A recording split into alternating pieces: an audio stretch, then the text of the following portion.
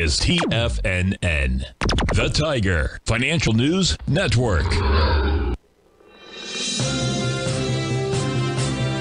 TFNN Headline News Update.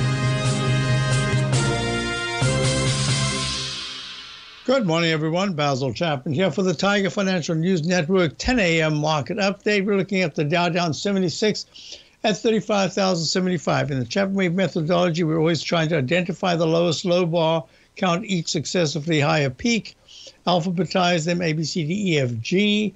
It's that fourth highest peak, BD, that we always say this is where you've got to be careful.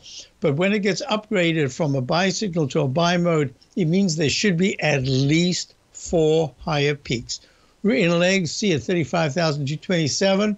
If we don't make a new high today, there's no time limit, but it's usually just within a few days, you should make that leg D. The S&P is exactly the same thing. S&P has just gone to, there we go, S&P, let me update that, down 12 at 45.34.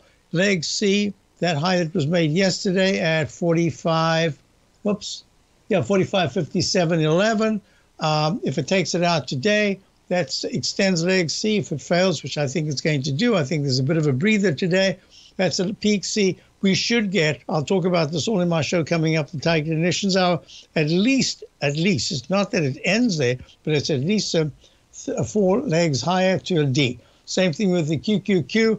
It's below yesterday's high. It's down 250 at 388.30. This too should go to a leg D probably by maybe Friday. Who knows?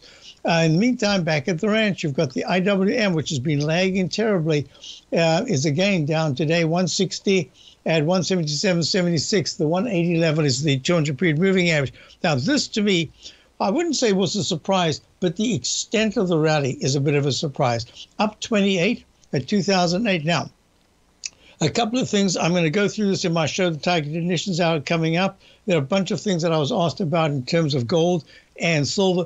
Yesterday's action, the fact that we maintained this high above the 200-period moving average and the 9 was still positive over the 14, tells me that I need to do a lot more work on gold to say what's coming up next, because if you look at this, the commodities, the crude oil had a bit of a rally yesterday, but it's stalling. If you look at bonds, bonds are up 7/30 seconds today at 116 and 2/30 seconds. It's not great, but it is a little bit higher, so yields are coming down. Basil Chapman, Tiger Technicians Hour coming up. Hope you can stay, and I will be back. There's a lot to discuss.